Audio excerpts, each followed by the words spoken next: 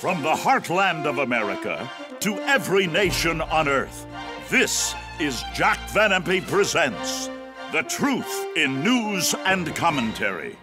Here now are Doctors Jack and Rexella Van Impe. Hello and welcome to Jack Van Impe Presents. Today, friends, because we're beginning the new year, we are going to do something that we try to do once a year just before we go into it. And that is the review of the past year. So much has happened around the world, and we need to be reminded of all of this fresh in our minds as we go into the new year and pray that God will prevent some of these things from happening. The first one, global Islamic State attacks on alarming rise, and we all have to admit that. I've never seen anything rise so quickly as the Islamic State attacks around the world. And then ISIS calling Paris attacks first of the storm. That's what they said just a few weeks ago. This is only the beginning. Wait till you see what we have planned. And then no more Christians in Mideast within 2 years. Friends, that's where it all started. Jesus was born in the Middle East. It all started there, and then his disciples went into all of that area, up to Germany and up into Great Britain, everywhere they went, over into India, and they gave the gospel. That's where it all started. And now, no more Christians in Mideast within 2 years. It's hard to fathom, isn't it? Well, review of the year, it's a little bit difficult for me because so much has happened on a personal level. And I want to thank all of you for praying. And I'm referring to my husband's illness this year. Jack was almost taken from us. The doctors gave him about a 20% chance of living, as you well remember. But now he is back, and Jack, you are back with full force. In fact, today, when I went to the store, a couple of the ladies said, "Oh, Rexella, we can't do without your husband. He's the one telling us what's really happening out there." So it's good to have him back. And everyone, I say thank you, Lord, for bringing you back. It's been a tough year, and I have a wonderful little sweetheart who really took care of me, and she's been taking care of me now at home. Amen. Do you know that I did not eat anything for 135 days because I was fed intravenously? And they even had a 2-week course when it was all finished before I could go home to learn how to swallow again. And I'll tell you, everything she's making now tastes good. Whoa. After you eat sawdust for 17 weeks, I don't know what comes through those tubes, but I didn't even have a jelly bean. And so it's just wonderful to be back. And you know, I was going to cancel everything. I wasn't going to be in the ministry anymore. You know, people don't realize this, but I am now the age Billy Graham was when he retired. But I came back and I listened to one of my videos, The Great Escape, and I said, "Rexella, I have to stick with this until my last breath. I've got to warn America, blow the trumpet, and warn my people." The Bible says in Ezekiel 33:3, and I'm going to do that. I'm going to give it everything I have till my last breath, because I want 3 million souls, and we are 2,880,000 right now. I've got a little over 200,000 to go, and I just heard from Mike Johnson, who runs our prison ministry, and he says since 2008 they have won 10,300 convicts, and they've written me letters, and how great it is. And they're using my book of Revelation as college credit, believe it or not. God is really wonderful. We're praising the Lord for everything that's going on. Pray for us, and I'm going to give it everything I've got the next 2 weeks. Amen. Amen. Amen, Jack. Well, that's a good review of the year. 10,000 prisoners accepting the Lord. I didn't know that until we got this recent letter, Jack.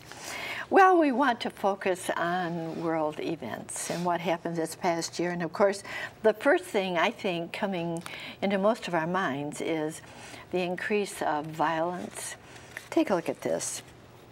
The new jihad, a brazen new generation of battle-hardened extremists, has rebelled against al-Qaeda. Can you imagine that? Seeing the old guard's leadership as too politically passive and restrained in the use of violence. They're saying, we want more violence. Well, here you see the one who's promoting this, Abu Bakr al-Baghdadi. And oh my word, he's saying he's the head of ISIS exports extreme violence. And then global Islamic State attacks on alarming rise. Now, I want to just say something about this article. 1,000 attacks and nearly 3,000 deaths in just 3 months. The last 3 months. That's 42% jump in daily attacks. I have a very serious question to ask Jack right now. And we go by the Bible. Today, talking to these ladies, they say, we've never heard the Bible like this. Your husband enlightens our minds. And I said, well, that's the Lord speaking. The Bible is God speaking as he inspired men of old to write. Well, I want to ask him, does the Bible reveal that in the last days, just before the Lord comes, violence would increase like never before? Oh, I'll tell you, somebody needs to speak up, and God has called me from a deathbed. That's what they said, a 20% chance to live, and I'm here, and I'm going to give it all I've got until Jesus calls me home. But we've got too many milquetoast ministers. They took a survey and said, will you take a stand on the issues of the day? Will you give them the Word of God even when it hurts when you preach it for the hearers? 90% said no. God forgive you, men. Listen to 2 Timothy 4:2. Preach the word. Be instant, in season, out of season, when they like it, and when they don't like it, reprove, rebuke, exhort with all long suffering and doctrine. For the time will come, it's here, when they will not endure sound doctrine, but they'll have to themselves teachers who will tickle their ears, itching ears, the Bible says. I'm not going to do that. My Bible says in 2 Timothy 3:1-5, this know also the last day, perilous, dangerous time shall come, for men shall be lovers of their own selves, covetous, boasters, proud, blasphemers, disobedient to parents, unthankful, unholy, without natural affection, truce breakers, false accusers, incontinent, fierce, despisers of those that are good, traitors, heady, high-minded, lovers of pleasure more than lovers of God, having a form of godliness, but denying the power of it. Now listen to God. From such, turn away. If your preacher doesn't take a stand on the issues of the Word of God and just tries to tickle ears, we call them the First Church of the Deep Freeze, pastored by Dr. Jack Frost, as I said a couple of weeks ago. Get out of there and get into a church that's doing something, because I'm telling you, our time is short. We have a very few days left. I believe that we are the generation that's going home in the rapture. Soon we're going home when we hear the words, come up hither, Revelation 4:100, our Savior appears and calls us home in the twinkling of an eye, 1 Corinthians 15:52. But then we have to stand before Him and give an account of our lives. 2 Corinthians 5:10, we must all appear before the judgment seat of Christ, that every one of us may receive the things done in His body, according to that He hath done, whether it be good or bad. Oh boy, I can hardly wait for Jesus to come. Yeah, you're going to give account at that hour for the way you've lived on this earth. And the next verse after the one I just quoted is, knowing the terror of the Lord, we persuade men. It's not going to be a picnic. And so God warns us. Isaiah 58:1, cry aloud, spare not your voice. Lift it up like a trumpet and show my people their transgressions. Some of you have never won a soul, and you've got to go home empty-handed. You don't want that. You want to hear Jesus say, well done, thou good and faithful servant. And I'm going to give it all I've got, as I've said a minute ago. I'm not going to retire. I want to hear him say, well done, Jack Van Impe. And I'm asking him that for $3 million before I go home, and I'm at $2,800,000 for all the years of service already. Praise the Lord. All right, Jack, now, we're going to be dealing with the violence. Where did it happen? It really happened almost globally, but we're going to start in the Middle East. And I'd like you to take up something that happened in Egypt. Airline adds to confusion on crash cause. Now, there were 224 people on board of this plane that was on the way to Russia out of Egypt. Here you see it, grief and confusion. In aftermath of Russian plane crash. Well, they were confused. I'm going to ask Jack, do you believe that this was terrorism? What caused the crash? Well, they were really wondering what it was all about. They thought maybe some guys snuck onto the plane before it took off. And they originally said they found a homemade bomb, as ISIS is teaching their men to make now. And they thought that was probably it, but now they've crossed that off. And still not sure what it is, but I'm going to tell you something. ISIS is the most terrorist group that's ever existed, next to the Brotherhood. This movement was so dangerous that the man who was the president was of the Brotherhood, and then the general of the army took over and put him in prison and said to the men who preach in the mosques of Egypt, thousands of them, you're not allowed to speak anymore because you cause all of this trouble and killing. And I'm not going to allow it. He said, before you can get back in your pulpits, I have to approve you. Wow. But ISIS, they don't care what anyone says or does. They're just on the killing streak. And I'm telling you, we are in trouble. And they're going to try to frighten us. They tried to do two places now, New York City and Los Angeles this week, saying that the schools had bombs on them and it caused all kinds of things. They've told us they're going to the White House, they're going to Rome, to Italy, they're going after the Pope, they're going after everybody. They're a bunch of murderers. And I'm glad there's some Islamists who say we are not going to take this much longer. And even the people of Dearborn here who are Muslims says, we are afraid there's going to be a great backlash. And we now know that there are 300 million guns in American homes. But God help us. Next week, I'm going to deal with a man who is one of these leaders of the Islamist movement. And it will be the greatest war in history. In fact, Pope Francis said it will be World War III, and terrible. Oh, yes, Jack. Well, you know, Egypt tried to stop the Brotherhood. You saw what happened. Let's go up to Europe and see what they did. Paris attack was planned in ISIS-controlled territory. 150 people were killed, and so many hundred were wounded. ISIS claims responsibility, calling Paris attacks first of the storm. Deadly Paris attacks reveal next stage of ISIS. At least 140 dead in multiple attacks across Paris. France declares state of emergency and shuts the borders. Remember when that happened? And then Paris plotters have connections in the UK. Well, we're talking about the UK in just a few moments. But let me just ask Jack, who do you think was behind all of this terror in Paris? Was it ISIS? They claimed that they were, Jack. Now, ISIS is the biggest murderous group of all of them, but they're only the beginning. You also have the jihadists. You have the Taliban, Hamas, Hezbollah, Boko Haram, Al-Shabaab. There's no end to it. We are headed for real trouble. And yet Psalm 91:5 says, be not afraid of their terror.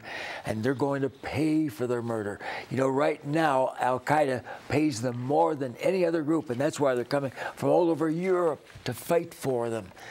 And not only that, but they get 72 virgins when they kill. What a God that lets them have lust for all eternity if they kill. But wait, they even get to choose 70 relatives and friends to go to heaven.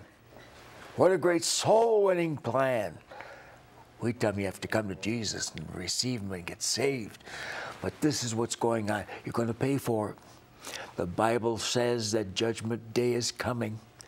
And Revelation 21:8 says, the fearful and unbelieving and abominable murderers and whoremongers and all idolaters shall have their part in the lake of fire, which burneth with fire and brimstone. Revelation 22:15, outside of heaven are dogs, sorcerers, murderers, and whosoever loveth and maketh a lie. You're not going to get away with your sin. We're going to meet God at judgment. And believe me, that's not too far in the future. And you'll pay for it. And you'll find out you couldn't get to heaven by killing and getting virgins and taking your family there. You've got to come to Jesus. There's no other way. Jesus said, I am the way, the truth, the life. No man can come unto the Father but by me. And Acts 4:12 says, neither is there salvation in any other. There is no other name but Jesus, whereby we must be saved. Oh, Jack, it's so wonderful, though. You know, it's wonderful to know that even the murderer can be saved if they'll come to Jesus. If they'll come to Jesus. Well, let's go from Europe to the United States, please. And there we know, bloodbath in San Bernardino. And they say, the police chief said, it was as if they were on a mission. Carnage in California. Well, Malik and Farouk, as they passed through U.S. Customs, take a look in 2014. And then, of course, here we see, there they are. They were on a mission. They were ready for it. They planned for it. They wanted it. Even left their 6-month-old baby in order to do this. Going on. Probe focuses on terror. And of course, we know that it was. They said, no doubt about it, we were on a mission. I'm going to stop here, Jack. And I want to know, this was the worst thing since 9/11 that happened in the United States. And the Islamic terrorism was right there in the United States. Do you think we're going to face more? Rexella, I think we're going to have all of these false alarms like they've just done in New York City and in California, and it's going to cost thousands and millions of dollars of extra things to get all of our police forces out there to try to calm the public down. And it's going to lead, according to the man I'm going to quote next week, one of the leaders of this movement who's changed his mind about it all, says, I don't want to do this anymore. I don't want to kill people. And he's warning them that the greatest war they've ever seen in history is coming. And it's the one that's recorded in Revelation chapter 9. This is horrible, verses 14 and onward. Loose the 4 demons of the great river Euphrates to slay a third part of mankind. The number of the army was 200,000, and that's Muslims and all the other enemies of the world. And by these 3 was the third part of men killed, fire, smoke, and brimstone. But that's not the worst part. You folks don't realize there's a terrible place called hell. And listen to this. All you murderers are going to end up there. I'm warning you. You're not going to get away with all of this murder and slaughter and beheading and the rest with knives and machetes and everything else. Jesus said in Matthew 25:41, depart from me, you cursed, into everlasting fire prepared for the devil and his angels. This is for all the murderers, all the killers. And listen to this in Luke 16:23 to 26. In hell, he lifted up his eyes, being in torments, and he sees Father Abraham far off, and Lazarus in his bosom. And he said, Father Abraham, have mercy on me.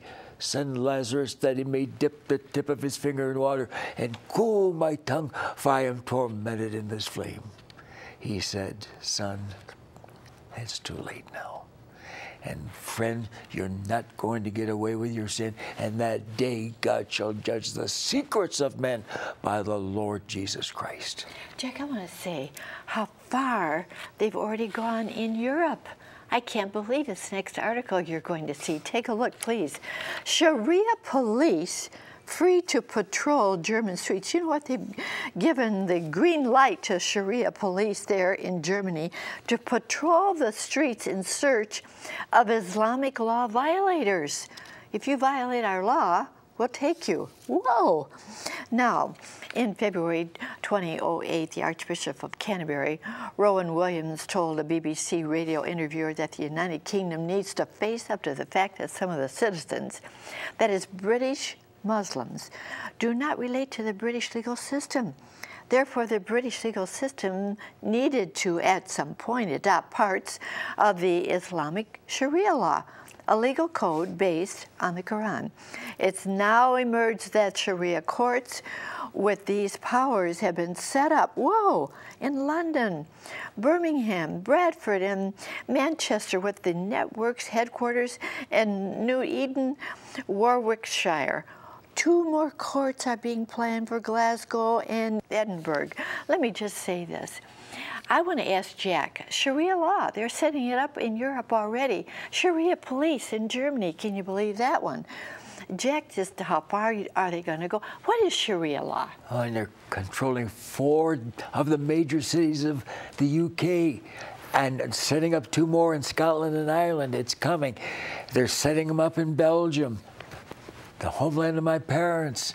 It's just worldwide, but it's going to be stopped. And I make no apology for preaching on hell, because Allah said anyone who believes that Jesus is the Son of God will burn in hell forever. So if they can preach it, I can preach it. And I'm going to preach it, because you can't get away with your sin forever.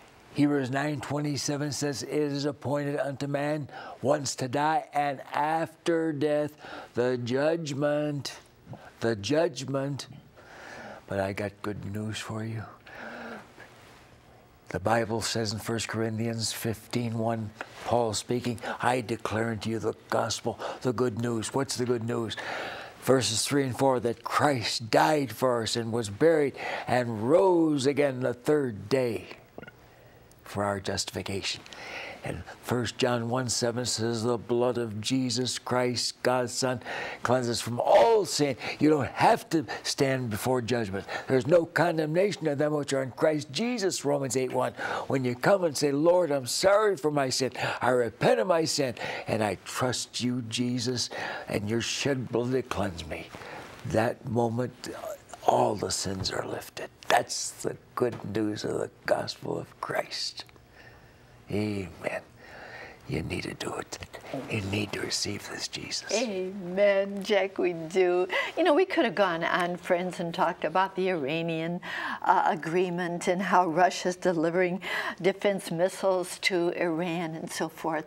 But it all points to the coming of the Lord. It all points to a battle of Armageddon and how the Lord is coming back to stop all this stuff. He's coming back soon. It could be tomorrow. It could even be today. And as Jack said, we need to be ready. Will you open your heart to the Lord? Will you accept Him? Only Jesus can forgive our sins. Jack, would you pray that wonderful prayer of accepting Jesus as our Savior? Thank you, Jesus, for the cross. Thank you for all the agony you endured that day as you died for my sin. I should have been lost forever. I should have faced the eternal judgment in a place called hell. But you died for me. You took that judgment on your own body for me, for all of us. And I'm asking everyone that's listening now, and you're in that prayer, pray it, Lord Jesus, I accept what you did for me. I accept your salvation. Come into my heart today, Jesus. Save me so I can be with you forever. Amen. Amen. You know, friends, I'll never forget the day I did this. What peace in knowing I've been forgiven. And I know that if you prayed that prayer, you feel the same thing in your heart, deliverance. Well, there's my address. Will you please write and let me know? I'll send you this little booklet for steps in a new direction. If you prayed that prayer, I'd love to hear from you. And now, whoa, 10 days left on this wonderful, wonderful offer of the week, the Jack Van Impe Prophecy Bible. It's all in here. Take a look, please, at the promo. Presenting the third edition of the Jack Van Impe Prophecy Bible, this beautiful burgundy leather-bound edition has been created exclusively for the friends of Jack Van Impe Ministries. Dr. Van Impe has highlighted all 10,385 prophetic verses and coded each passage in the margins so you'll know at a glance the event to which the prophecy refers. The Jack Van Impe Prophecy Bible King James Version features the words of Christ in red and includes the program Dr. Van Impe used to categorize and memorize over 15,000 verses of Scripture. Also contained in the pages of this outstanding third edition are 3 books by Dr. Van Impe: Your Future, an A to Z Index to Prophecy, Revelation Revealed verse by verse, and Daniel Final End Time Mysteries Unsealed, also verse by verse. This special Bible would make a great gift for any occasion. Friends, you know, we're starting a new year. This would be so great for any occasion, as our announcer mentioned on that promo. And I'm going to be sending you this gift yet, Prophetic Verses of the Bible Handbook by Jack Van Impe. Here's our announcer to tell you how you can receive it. Chuck? Thank you, Rexella, my friend, to order your Jack Van Impe Prophecy Bible. And oh, what a treasure it is. Have your credit card ready and call toll-free 24 hours a day, 1-800-JVI-7777. To order by mail in the U.S., send your donation of $59.95 to Jack Van Impe Ministries, Box 7004, Troy, Michigan 48007. In Canada, send your donation of $59.95 to Jack Van Impe Ministries of Canada, Box 1717, Postal Station A, Windsor, Ontario, N9A6Y1. Now back to Rexella. Thank you so very much, Chuck. Do not put it off. There's the 800 number and there's the address. Please, please, really call us. We want you to have this wonderful prophecy Bible. There's none like it. And my gift, Prophetic Verses of the Bible Handbook. So please, write to me or call. I want to get this in the mail as soon as I hear from you. You know, I want to just say something here at the end. So many of us are facing the new year. And I want to tell you how you can really, really have a happy year. Number 1, have Christ in your heart. But number 2, walk with the Lord. You know, we talk about exercise all the time. Walk with the Lord. And if you have trouble sleeping, we need to sleep good at night. Can't sleep? I've quoted this before. Don't count sheep. Talk with the shepherd. How wonderful it is to talk with him and to walk with him. I trust that you will do this every single day in the new year. We together, don't we, Jack? Wish them a very, very happy and blessed new year ahead. I guarantee if you walk with the Lord, you talk with the Lord, you're going to have a happy new year. We'll look forward to being your home again next week. And until then, remember, God cares for you. So do we so very much. Bye-bye.